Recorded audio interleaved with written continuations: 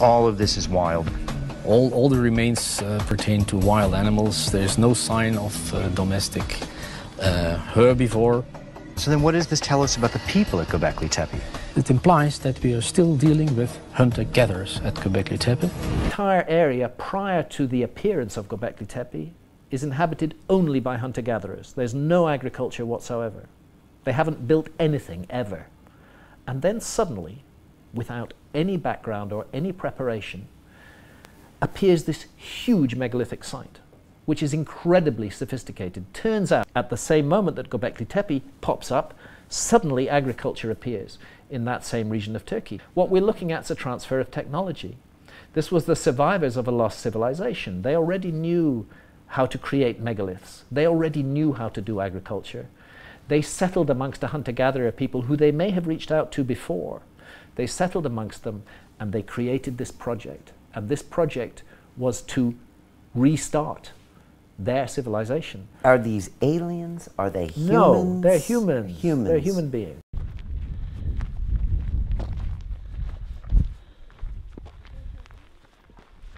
The suggested dates that are coming out via astronomy is around 9,400 BC, which conforms absolutely perfectly with the radiocarbon evidence that's come out from stuff that they've removed from the actual walls, which they believe was in situ from the time of construction.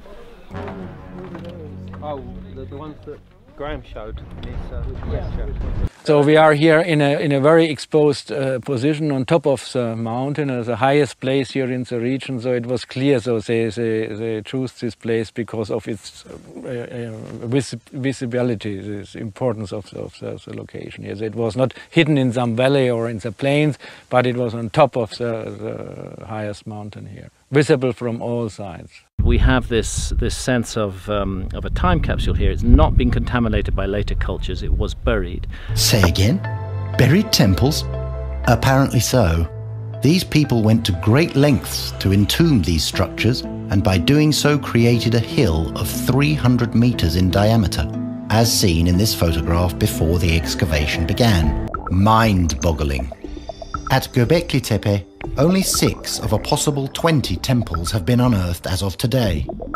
The tip of the iceberg, one might say. Down below, another 14 are waiting to see the light.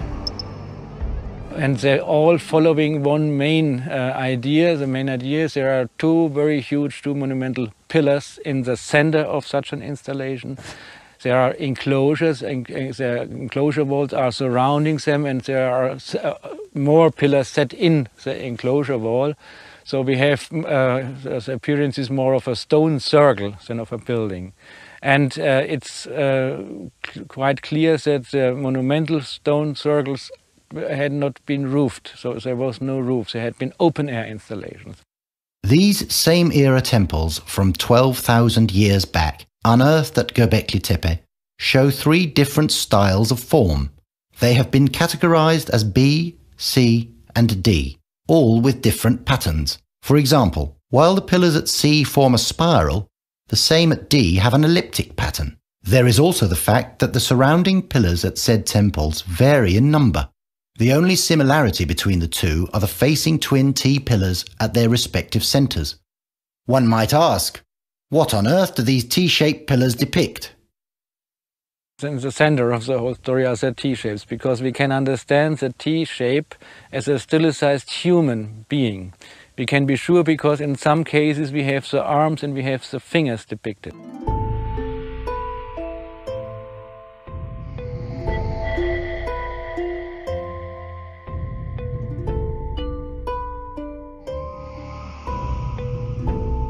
So we have a stilized human being. This is T-shapes as human beings, and so we understand these stone circles as a gathering, as a meeting of such stone beings.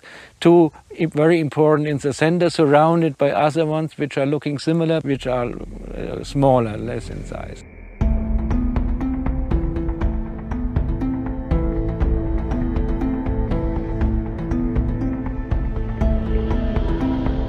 This first gathering that laid the foundation stone of uncharted human history apparently happened at Göbekli Tepe. Then what are these pillars trying to tell us?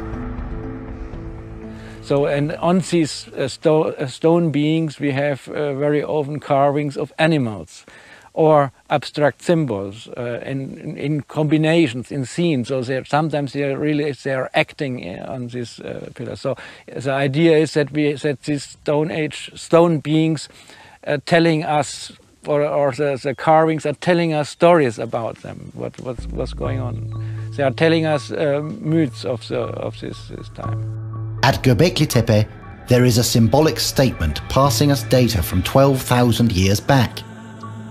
There is the depiction of abstract symbols, as well as vivid animal carvings of the fox, the boar, the crane, the snake, the spider, and the bull. The hieroglyphics of ancient Egypt, to our knowledge the birthplace of scripture, were also known as sacred signs and revolved around symbols. When we look up the word symbol from Old Greek symbolain, this is what we come across.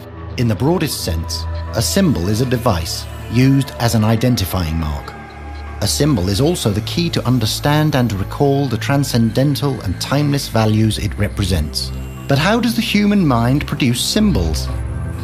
Sure, it's not writing in the sense of signs which can be phonetically expressed. So true writing means we have language, but here we have something different. We have symbols which are expressing stories, maybe. So not in connection with language and not in connection with phonetic terms, but ideas. They are expressing ideas. They are expressing stories. Symbolically speaking, among the unearthed portion, the most expressive and resourceful temple at Göbekli Tepe is currently the one marked D. Temple D is surrounded by 12 stylized humans in the form of T shapes. The number 12 has a special place in mythology and the history of religion. We will look into that in a moment. But for now, let us look at a certain pillar called T number 33 and the symbols engraved on it. This pillar, we have a very, very interesting sequence of motifs which are here in a vertical row, which is much more than just decoration. And this sequence of motifs, it's reminding us maybe on Egyptian hieroglyphs. It's clear that we don't have writing here, but we have symbols which we can understand partially and partially not. We have here snakes, for example, it's clear, but here in symbol it's an H-shaped sign. We don't know the meaning of this symbol. This particular symbol appears on most of the T-shaped pillars excavated up to now. In fact, it appears on almost every pillar at Temple D. And here an animal, an unusual animal for depictions, an insect-like animal with 6 legs and the body of an insect, very well depicted. Again, 3 snakes here in the lower part, followed by a very small animal looking like a sheep or a goat. And again, an insect with many legs here with 8 legs. Now here we had 6 legs with 8 legs, being clearly a spider. And this sequence is on both sides shows the heads of snakes, which we have here, but the bodies of the snakes are not on this face, they are at the other face of the pillar. So they are coming around the pillar and giving here a frame to this sequence of motifs. On the southeast face of this pillar we see crane motifs, of which there are many more at Temple D as well as the other temples. The crane shows up as a significant symbol in many cultures. It represents the teachings of Hermes in ancient Egypt, appears in the traditional kabuki Japanese dance drama, as well as in Australian Aboriginal dances. Were the T-shaped representations of humans at Göbekli Tepe the first ever god depictions in mythology?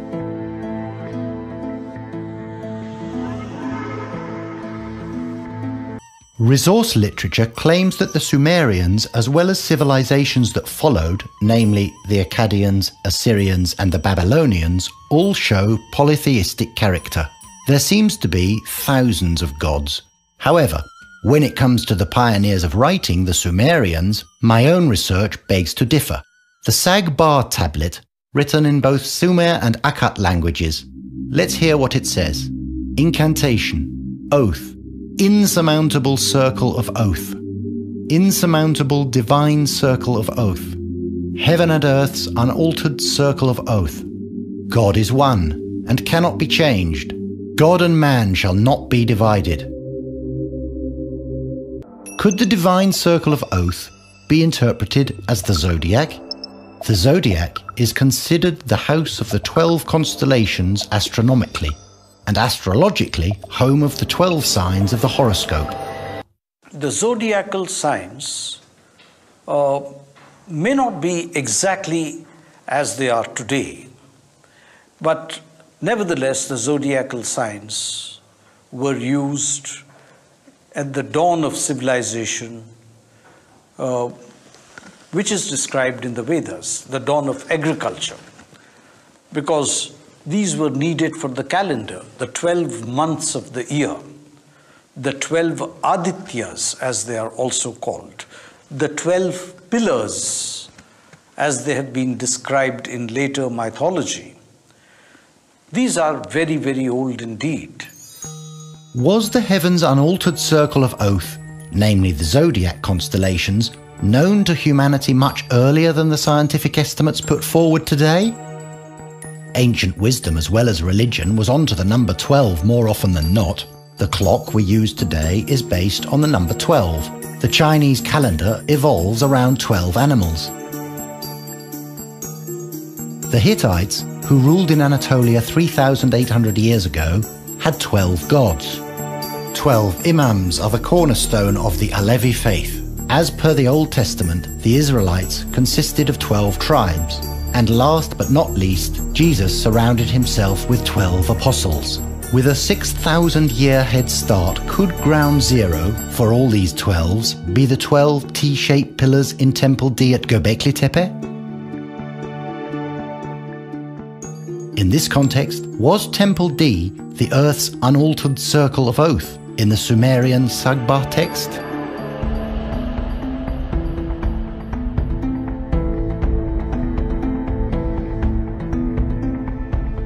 At the center of this temple, on the front face of one of the symmetric T's facing west, namely pillar T number 31, we see the relief of a taurine head.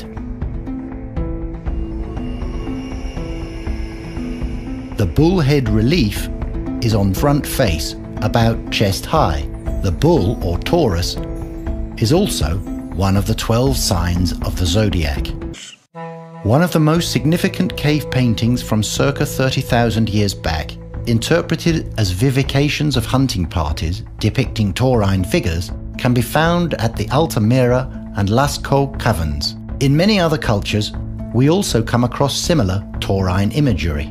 A wall painting at Çatalhöyük in Anatolia dating back 9,000 years stands out from the rest. Portraying another hunting scene, this same theme, the introduction of the taurine cult belief, can also be seen at sacred grounds on houses within the settlement complex. Fast forward 3,000 years, and the taurine symbol appears as a god in ancient Egypt, as Hathor the cow or Apis the bull, both bearing similar significance. The sun imagery between the horns is called the royal crown. The prevailing symbol we come across when studying ancient Egyptian wall paintings and frescoes is the snake. Symbolized in a number of different categories with varying objectives, the snake is mostly seen on the foreheads of gods as well as pharaohs. Emerging from the forehead, also called the third eye, symbolizing higher consciousness, the snake is frequently associated with the god Ptah. While taking all of this into consideration, interpreting the snake imagery at Göbekli Tepe is somewhat complicated. Some of the T-shaped human depictions snakes face downward, others look just the opposite way. Perhaps one of the 12 pillars surrounding Temple D, namely pillar number 43, with a myriad of symbolic depictions, could be of assistance through some of its motifs. Right down there is the one that I featured last night with the man bags on it, and the humanoid vulture. Unfortunately, the lower half of the stone has now been buried by the archaeologists, but you can see what it looks like because there's a full frame image of the stone on that board up there. The exposed part shows a bird carrying a sphere on its wings. Exactly beneath that, we see a scorpion. In this particular picture, there is the scorpion. There is also something that resembles a swan. Now we know that the Milky Way, the whitish river-like band of light in the sky, begins near Scorpius, the scorpion, the heavenly scorpion, and passes through the swan, Cygnus the swan. And that has been mentioned in Indian literature as the goddess Saraswati or the river Saraswati riding a swan. In ancient Indian literature, symbolically, the sun is described as riding on a bird. Perhaps this is a depiction of the bird carrying the sun with it. Numerous examples of the sun being represented as a winged disk were already found in Anatolia, Mesopotamia, and ancient Egypt. What are the odds for the depictions on this pillar being the forefather of symbolic celestial expression? Quite high, one might say. Cosmic dust of the Milky Way, the sun, Scorpio, but there are other striking symbols jumping out at us. For example, we haven't got a clue as to what these three signs above, resembling a basket or padlock, mean. On the other hand, the H-shaped, twice used symbol to the right we have seen before. The most fascinating image we have yet to come across, however, is down below. A decapitated human image with a bird portrayal next to it. A similar figure was found at Çatalhöyük, dating some 3,000 years after its first appearance at Göbekli Tepe. But the interesting part is that this figure was also associated with a bird, the same as at Göbekli Tepe. And it does not stop here. There is one other remarkable aspect.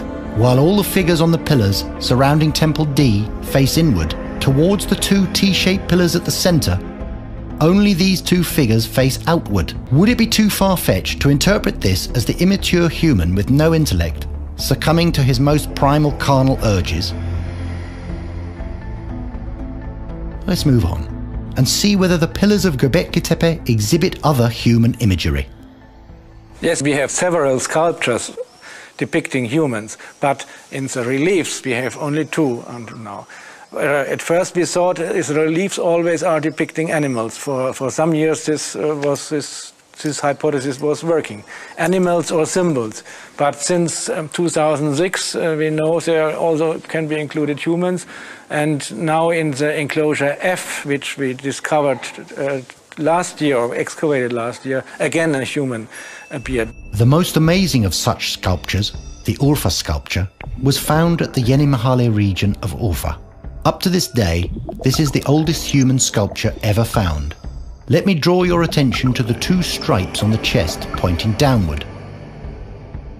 These wreaths are some ornament or some bracelet it's wearing. So we have a lot of beads in our findings, so bracelets. The hand position, it seems that he is holding its phallus, but it's not completely clear. As we can see, the hand position on this particular one is not very clear, but referring again to the hand position, how about the other, larger sculpture found at Göbekli Tepe? It has like this. Interesting, isn't it?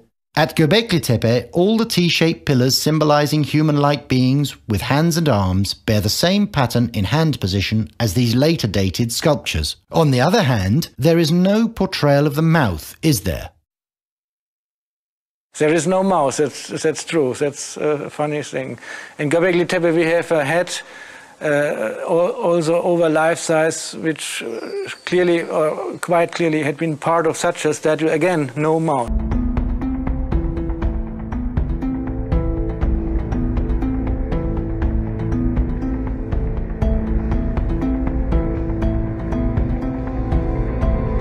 To comprehend something that was created by man 12,000 years ago is somehow tricky, especially if it has symbolic connotations. Let's take a look at Temple D again, which is surrounded by 12 T-shaped pillars, stylizing humans. One of the concentrical T-shaped pillars facing east exhibits two other symbols at chest level. One we have seen before, the ubiquitous H-shaped symbol. Maybe from looking at it too frequently, it started looking less and less of an H to me. The image I started to see, however, looked more like two T's holding hands. Just like this. Right below this H, there is the other symbol. A symbol I have come across during research.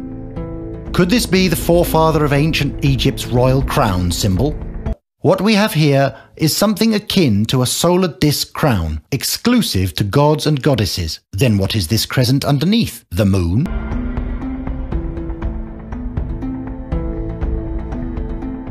The solar eclipse is one of the most dramatic natural occurrences humans experience. The first historical record of a solar eclipse goes back to 760 BC. King Barakib of ancient Syria made sure that this natural phenomenon was recorded by engraving it on a sculpture, later found in Zinjirli, Anatolia. Other such records are found on Assyrian and Babylonian reliefs. Once again, we cannot help but ask, has the Göbekli Tepe solar eclipse prototype been left as a message for the future? And as the sun and the moon embrace one another in the heavens, do the two T's, by holding hands, mimic the same on Earth? Ortadaki iki tek kadın erkek. Funny story is this Duku story, which is not so popular, but I found this story in a book about Sumerian gods and spirits, and the mount of Duku was mentioned there, and the Anuna gods as anonymous gods without names, and on this mount agriculture had been invented. In the cattle and grain text, this mound, handed to agriculture and livestock farming as a gift from gods, is narrated as follows. In those days, Enki says to Enlil, "Father Enlil, Laha and Ashnan, they who have been created in the Duku, let us cause them to descend from the Duku." At the pure word of Enki and Enlil, Laha and Ashnan descended from the Duku.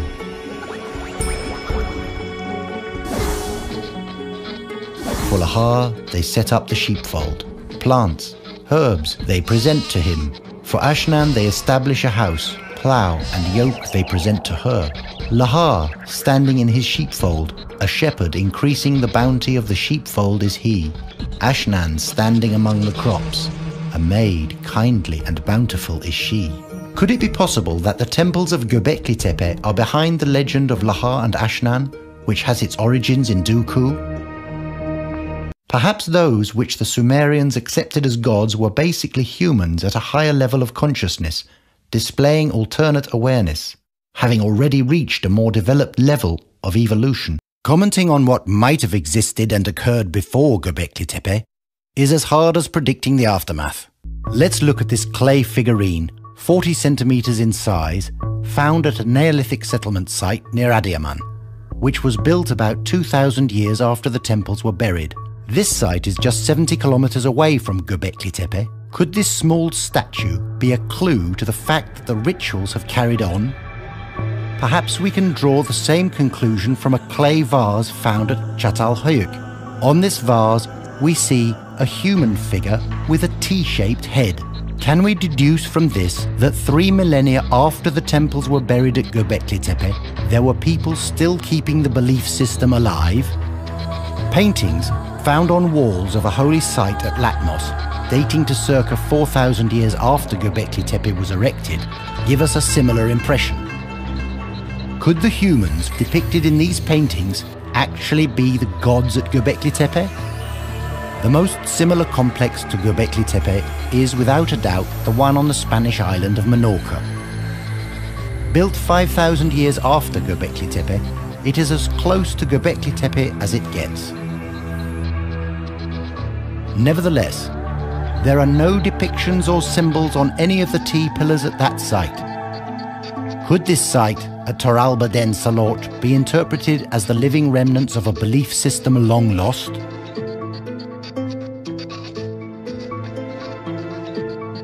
Why were the floors waterproof? What went on in there? Why were they buried 1,000 years after construction?